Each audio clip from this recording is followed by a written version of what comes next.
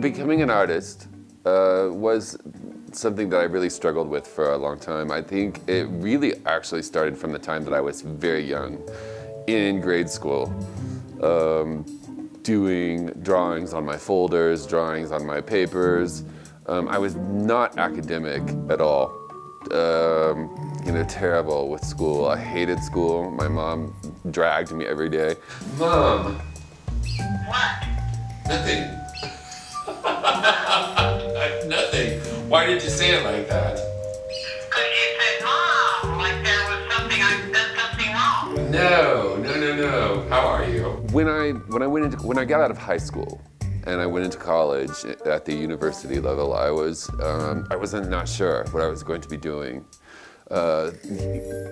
I just selected a business major.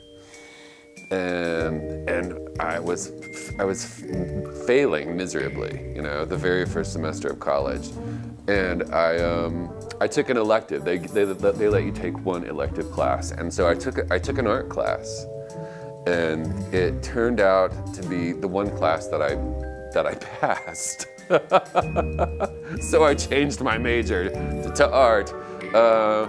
And my mom was just furious. She's like, "I'm not paying for you to go to school. These are pipe dreams. This is ridiculous."